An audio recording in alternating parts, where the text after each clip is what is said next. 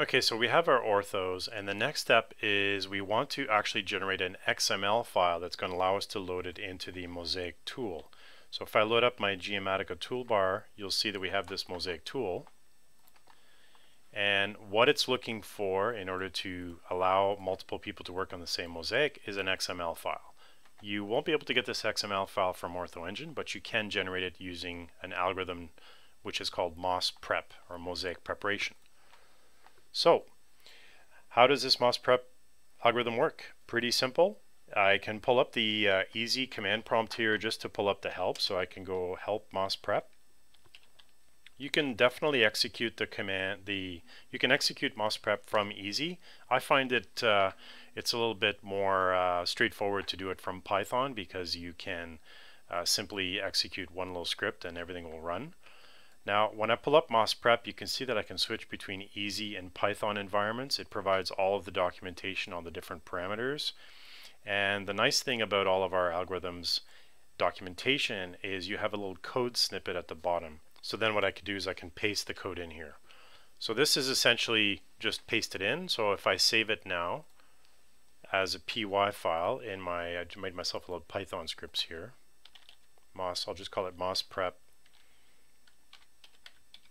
.py. If I give it .py extension, you'll see that Notepad++ will start recognizing different parts of it. So this is essentially pretty simple to edit. So I have to provide the location of my ortho images. Now I did share this drive. So one thing that's important is that you share the drive that you're working with. This is a local drive on my computer. So someone else in my office could actually pull up that file that I generate, the Mosaic Preparation file, and they could work away on the mosaic. So it's important that they have read and write access to it and that they can see it across the network. So my ortho images are located in this folder, so I could just copy that path, paste it in here. This is the location where I want to create the Mosaic Preparation XML file, so I'll just paste that path and I'll specify that I want it to go into the Mosaic folder. I did create a Mosaic folder here, so this is where I want my XML file to be created. Now it's also going to store the Mosaic preview. Most of these can be left at default. Adaptive, bundle. The bundle method is very important in terms of using the color balancing method that's going to create the dodging points, the edge dodging and the floating dodging points. The other thing we can do is we can actually mask off areas. So as I mentioned in the intro, this location has water and buildings, so we can provide information to the system to avoid using those features for a couple of things. We can eliminate the water from being used for the color balancing calculation, and we can use the building footprints to force the cut lines to avoid buildings. So what I'll do is I'll go in my mask location, and I did create myself a file. I'll just load it up here really quick so you can see. So this is freely available data from the city of Hamilton.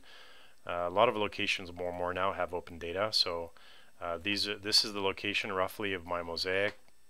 So I'll just load up the orthos here and zoom into my location. And you can see that I've got a really nice alignment already in terms of my orthos with the coastline and also with the building footprints. So essentially the cut line algorithm will try to avoid hitting any of these buildings, and it's also, in terms of the color balancing, it's going to avoid using the lake for the statistics. So I'll close that out. So that's my mask, which I will use. So let me just go to that location. Little tip, you can right click and go copy as path in Windows. So there's my path. Just make sure you don't put the double quotes there, just need single quotes. This is the channel where the actual mask is located. It is in channel 2. And then you could just save that. So let's open up a command prompt. Go to our D drive.